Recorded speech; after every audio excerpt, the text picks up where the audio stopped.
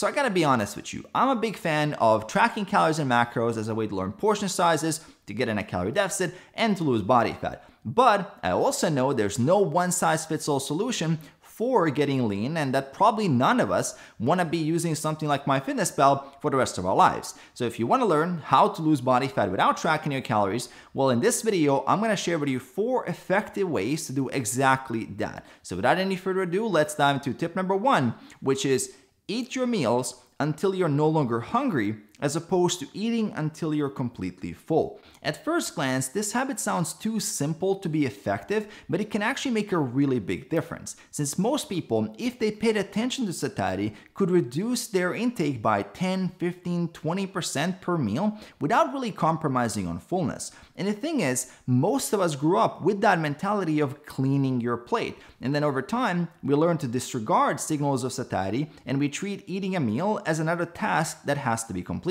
And then as we get older, portions get progressively larger, and we still have that mentality of cleaning the plate, so we often end up eating more than we actually need. So one way to find that balance is to eat until you're no longer hungry, and then on top of that, prioritize whole, healthy, unprocessed foods and a high protein intake, and that combination will get a lot of people into a calorie deficit and have them lose body fat without tracking a single calorie. Now, building on this, the second tip that I have for you is learn to recognize when you're truly hungry. For example, if you woke up in the morning and you're not really hungry, great, there's no reason to eat. Too many people spend their calories when they're not really hungry. It's okay to fast for a few hours and then have your meal. It's also okay that if you're feeling a little bit hungry, to wait to have a proper meal instead of eating random food. And if you crave some calorie-dense treat, ask yourself, would I want to have some cottage cheese instead? Or a bowl of salad with some lean chicken breast?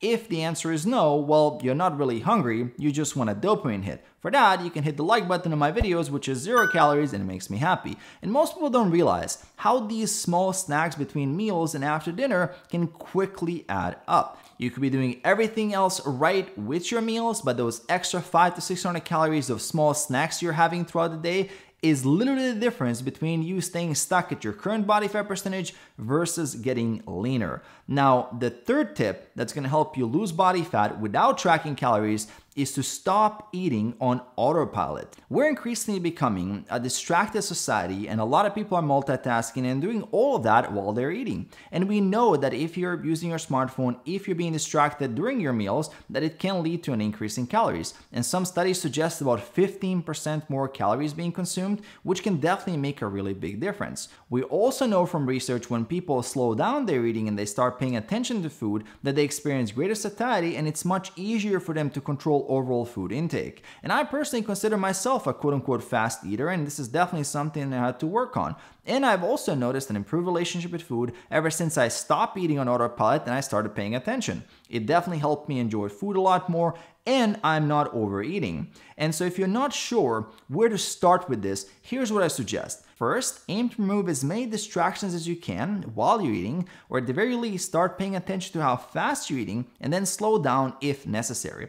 Second, while you're having your meals, at about 70% in, take a break. See what you had and whether you're still hungry. This short break allows you to insert some mindfulness there and will prevent you from just wolfing through your meals. And if this sounds really hard to do with your style of eating, well, that's a sign that you really need to do it. And a quick tip here, I suggest starting your meals by eating your protein first, so if you do hit that 70% mark and you're full, at least you had the most important nutrient for your body composition. And speaking of breaks, I recommend taking a 15-minute break before you go for a second serving to give your brain a chance to register whether you're still hungry or you're full but you're eating because you can. Now, the fourth tip that's going to help you get lean without tracking calories is something I call the set and forget method.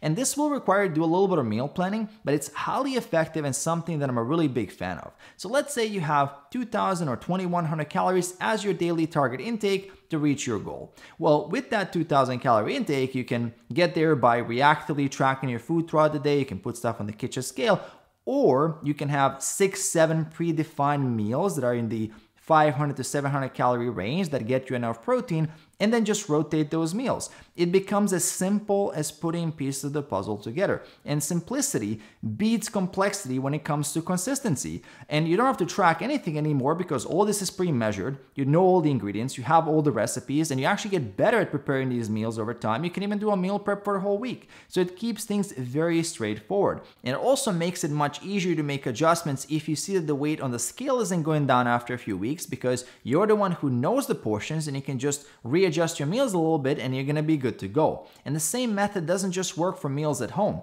it also works for eating out. For eating out, my recommendation is to do a bit of research and create a list of macro-friendly restaurants in your area where you have predefined options for about 1,000 to 1,500 calories. Some of my personal favorites are traditional Japanese sushi places. I like the food, and I know if I get a bunch of nigiris and some sashimis that ingredients are pretty simple, there's not much of hidden oils or sugars, and I can easily fit that into my budget. I've done my research, I know exactly how much I can order, so if I have a dinner where I want to eat 1,200 calories of sushi, I can do one of my templates for meal one, get about 500-600 calories, do a protein shake in the afternoon, and do sushi in the evening and enjoy that. Because I've done my homework, I don't have to stress about it. And the key to this approach is to do the work up front to create a system, and then it becomes a one and done. Because once you have a system, the system continues working for you. You're no longer winging it with your diet, you have your predefined food choices, you know what options to go for, you're not just reactively tracking things and worrying about it. And remember, all these tips here are useless until you apply them. So take the information from this video, try it out for yourself, and I promise you, you will see results. The other thing that's going to help you see results is making sure to hit that subscribe button below and then notifications with the bell icon. Details of coaching if you want to work with me are in the description below. Also leaving another video here for you at the end that's going to really help you in your journey. So check it out, and I'm going to see you right there.